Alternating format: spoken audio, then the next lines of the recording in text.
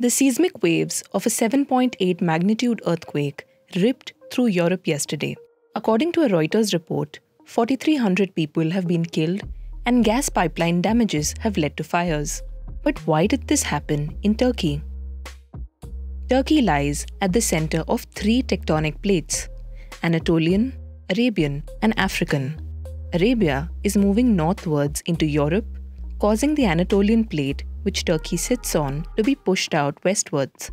The movement of the tectonic plates builds up pressure on fault zones at their boundaries. Faults are cracks in the Earth's crust along which there is movement. These can be massive or very small. It is the sudden release of this pressure that causes earthquakes and ground shaking.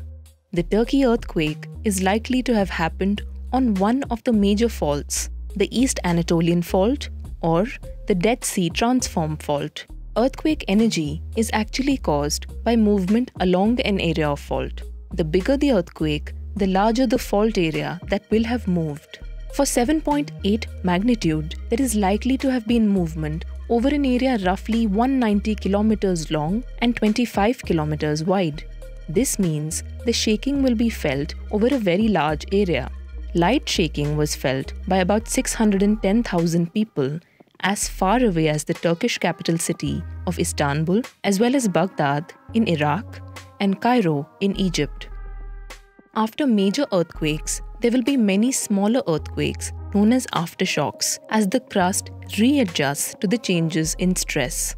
In the first 12 hours after the initial tremor in southeast Turkey, there were already 3 other earthquakes above the magnitude of 6. A magnitude 7.5 aftershock occurred further to the north on a different but adjacent fault system, the Surgu fault, which was powerful enough to count as a separate earthquake in its own right. While aftershocks are usually significantly smaller than the main shock, they can have equally devastating consequences, further damaging infrastructure that was damaged by the first earthquake and hampering rescue efforts.